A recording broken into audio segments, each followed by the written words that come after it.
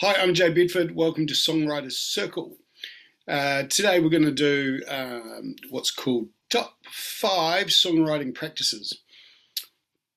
And the first one I'd go for is research. Number one, research. Research your topic, the genre, looking at other artists who've written songs that are in a similar style or on that topic. Mind mapping. So that's when you get a word in the center and you have off points of it just to really get your ideas together. And pages. What pages are is writing something every day. I've always told my students 1 page minimum. I've been watching, through my own research, I've been looking at lots of stuff from Berkeley University online. Like, they've got quite a lot of stuff for free on there. They really want to share it because they love songwriting like the rest of us. And there's some amazing stuff on there from students of the school and their lecturers. And they're talking about 3 to 5 pages a day. And I get that. I totally understand.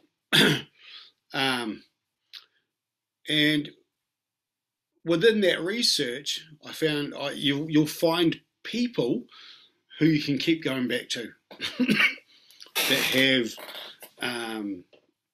knowledge that you don't have. I still find people I don't have the knowledge they have, and I wonder if they've got the same knowledge, got some of my knowledge, which is really exciting.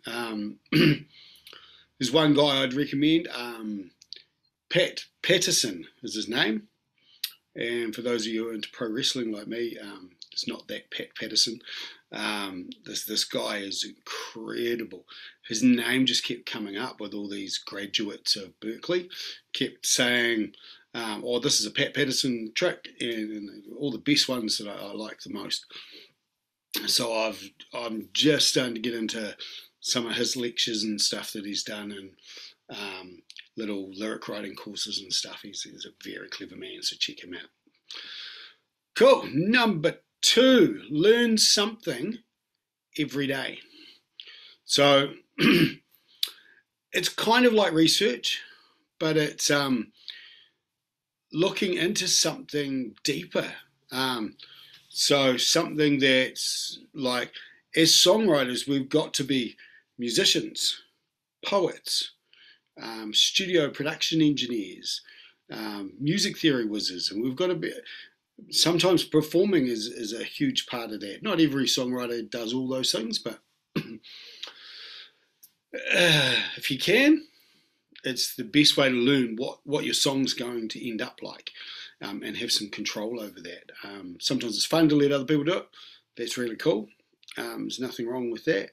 But learn something every day. When I've had block or I've stood still as a performer, a writer, a musician, and then as a human being, it's because I haven't been searching for this stuff. And it's out there. We live in an amazing world with the internet, and we can find all sorts of things online that we never used to be able to have. So there's knowledge out there to be received.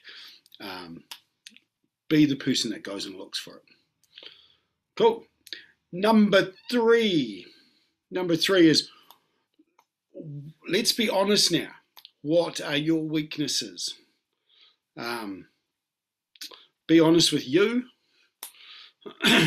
Listen back to some recordings from your past. You might find some of those issues are still there, and they're just working themselves out. People that you've played music with, or collaborators, have been like confused by your lyrics, or musicians have thought have been confused by your timing. look for those things. Find out what they are. If you don't already know, ask some people. Um, Ask people that you trust. Um, People that love you and you trust them, they've probably got your best intentions at heart. And if you ask them to be honest and say, where do you think I'm really lacking as a songwriter, as a performer, you know, find a buddy to collaborate with that you can be that honest and go, well, the reason I like working with you is you're really good at the stuff that I'm not good at. And vice versa. You've got no idea in this area. And it's helpful to know these things and to really choose to move forward that way. Cool. Number 4, again, being honest with yourself and seeking wise counsel. There's a little thing called Bon Jovi. Bon Jovi called it the pizza parlor jury. So they turned up at a pizza parlor because they're from Jersey, and found all these young people, their target market. Find out who your target market is and go out and find a way to find them and get them to give you feedback. When I saw one of these documentaries on Bon Jovi, they were talking about the pizza parlor jury, and I just wanted to achieve the amazing storytelling that they were putting out, and just this energy that was Bon Jovi in 1988, 89. And and this is part of what it was. They said, Slippery When Wet, their breakthrough album, wouldn't have looked anything like it did if they didn't go to the pizza parlor. So they went to the pizza parlor, found 20 kids or something, and fed them pizza and said, listen to this and tell us what you think. And they're like, they first said the album was too short.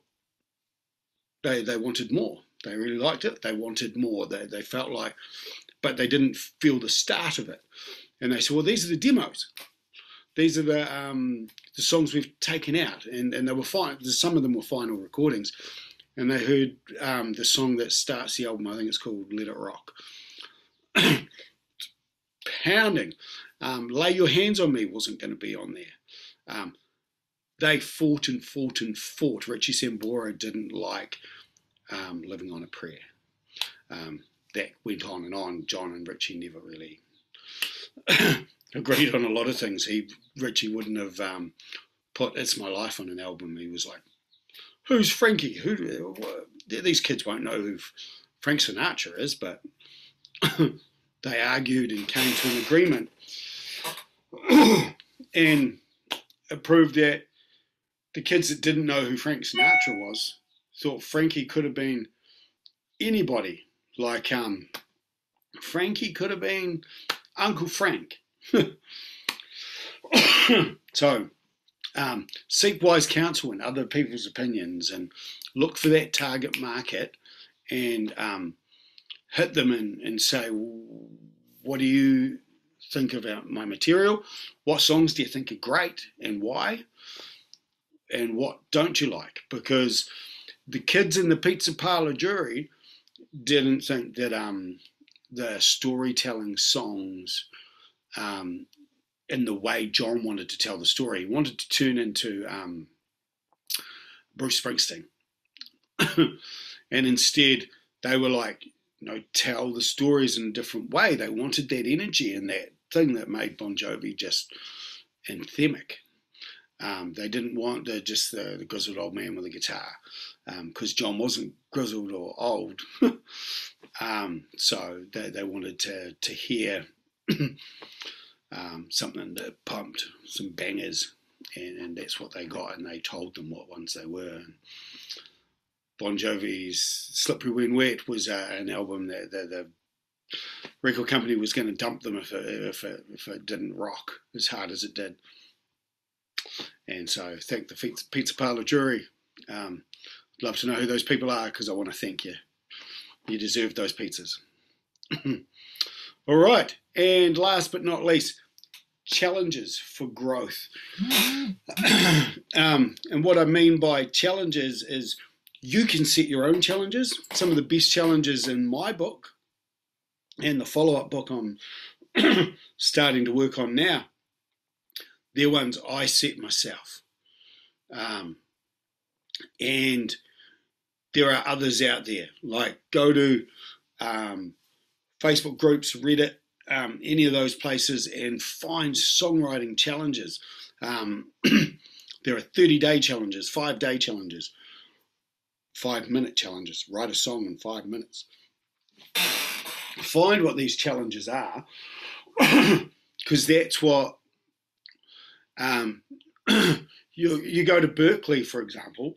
Berkeley's one of the most major music universities in the world. If you want to be John Mayer is a graduate from there. If you want to be John Mayer, that's where he learned all his tricks. So whether you like him as a person or as a musician or not, he's good at what he does. He's amazing. He knows how to tell a story, and all the tricks are there. So they learn a lot of technical stuff, but the biggest thing they're doing all the time is challenges. And it might be not heading toward a finished song. We look for challenges for inspiration most of the time, but there's challenges for inspiration and there's challenges for growth. So find those challenges. I put out challenges all the time, like use them. So do most people that do what I do, teaching people songwriting skills. They're like, it's like, I want to give you the tools to become the writer you're going to become, not become a version of me. We don't need more dinosaurs out there. I'm aging, and I've been where I've been. You've been where you've been. Only you can tell your stories. Your creative mind's going to work different to mine, but I can give you the tools to use your creative mind. I've got students that just blow me away. I'm just like, you guys are incredible. And it's because they've taken the training as a gift. Well, they paid for it, but they've taken it as a gift and they've used it their own way. They're not my most successful students, and I've got some really amazing songwriters that have trained under me, don't sound anything like me. And that's great. I think that the only way to do it is seek your own heroes, people to look to, and steal their tricks. You don't have to try and sound like them. The greatest piece of advice I heard was, again, John Bon Jovi's mother said to him one day, and as well he was writing the Blaze of Glory album, that he was looking at Bob Dylan, because he's one of the greatest songwriters ever, full stop. He is one of the greatest songwriters. Whether you like his sound or not, he knows how to write songs. But his mother, so he was writing Blaze of Glory 2 soundtrack. So Blaze of Glory was a remake of the movie Billy the Kid, in which Bob Dylan wrote the soundtrack to, and out of that came Knocking on Heaven's Door and Wagon Wheel. Wagon Wheel took a long time to become the massive hit it is today. So that was like 60s or 70s. That song was actually written. But he was listening to all that stuff and going, it's Bob Dylan. It's like the bar's up here, and it's all of us feel like that with Bob Dylan as a writer. She said to him, look at your heroes, your influences, and find out who their influences are, because then you're going to go straight to the source and you might catch something. I know when I was massively into Bon Jovi, I was probably in dangerous territory of just sounding like a cheap copycat of John, maybe with a few skills short, especially at that time. And someone said to me, Ted was his name, an amazing guy. He knew a lot about music, and we would talk a lot. And he said to me one day, he said, you know, before Bon Jovi, there was Bad Company. And I said, what's that? He said, flicked me some Bad Company albums and just said, go to your room, listen, and come back out and tell me what you think. And I came back out after listening to like 3 albums, I think, back to back, just boom, boom, boom, boom, boom, boom, and said that's where they stole their tricks. There has to be. and I was able to find that a little bit more digestible, just like John Bon Jovi must have. And John Bon Jovi admitted it years later that in the early days, that was definitely one of the bands they stole some tricks off, and we all do it. So look to who other people's influences are if you really want to dig deeper. So that's number 5. Just a reminder. So research your topic and your genre, pages, mind mapping, and build that story. Number 2, learn something new every day. Like even if you're going down a rabbit hole of production or music theory or performance, guitar work, piano, just dig deeper. Number 3 was, what are your weaknesses? Be honest with yourself and get other people to tell you. Number 4 is like the pizza parlor jury, seek the wise counsel. What is your demographic? Who are the people that you're aiming your music at? Find out what they like about your material, whether they like your material.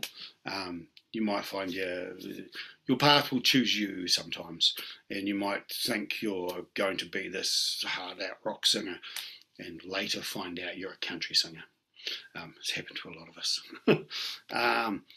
And challenges for growth. We use challenges a lot of the time as inspiration to find other things. You can use them for growth too, where you're not necessarily seeking out a finished product of a song. You're seeking out growth as a writer, as a performer. And those challenges are everywhere. I've always got them on this channel. Always look for them. 30-day challenges, 5-minute challenges, 10-day challenges, write something every day, those sort of things. Thank you. This is the first of a few more of these top 5 things. If there's anything you want to know, top 5 anything to do with songwriting and musicianship, give me some messages in the comments, send me an email. If you'd like to do one-on-one lessons or group songwriting lessons with any of my groups through the Songwriters Circle or through J Bedford Music Lessons online, just give me a holler, tbsom@live.com. Come and let's talk about your artistry and where you're going. Cool. See you in the comments. Be nice in the comments to me and everybody else. See ya.